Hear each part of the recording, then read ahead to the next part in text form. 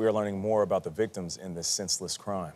They include two 14-year-old boys and two teachers. Jerika Duncan has been talking with their friends and neighbors. Jerika, good morning.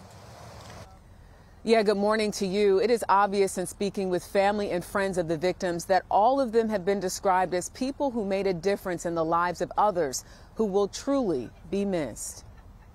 The horrific deaths of 14-year-old freshman Mason Schermerhorn and Christian Angelo have reverberated through Appalachia High School. Fellow students shared their memories of Angelo Thursday. He was a very sweet kid. He did not deserve this, neither did the coach or everyone else. Mason Schermerhorn is being remembered for his upbeat personality. The day of the shooting, Chaplain Ronald Clark told me he went inside the school to help find him and bring him to his anxiously awaiting mother. He soon discovered that Schermerhorn had been killed. It hit home when she found out that she thought she was coming to pick up her son to go home. Math teacher Cristina Irime was a 53-year-old Romanian immigrant. One student told CBS News Irime took a bullet that could have hit another child.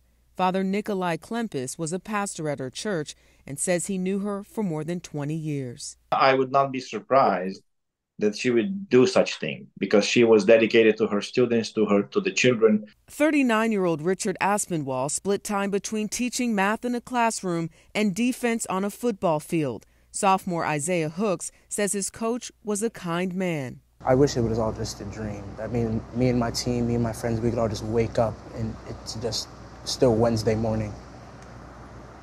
And none of this had ever really happened.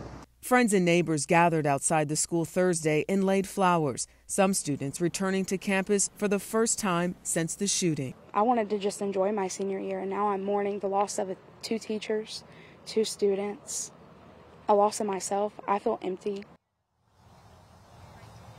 Of the 9 people who were hospitalized because of gunshot wounds, the sheriff said last night that all are expected to make a full recovery. Tony?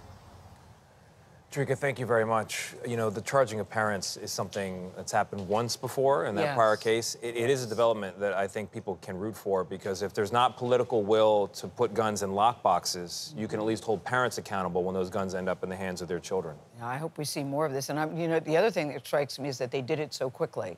Because I went from sad to angry when I heard that the father, knowing what he knew about his son, gave him that kind of, any kind of weapon, but certainly that kind of weapon. Yeah, he deserves a trial and he'll have one, but it's a development that we're watching closely. Jerika, thank you again.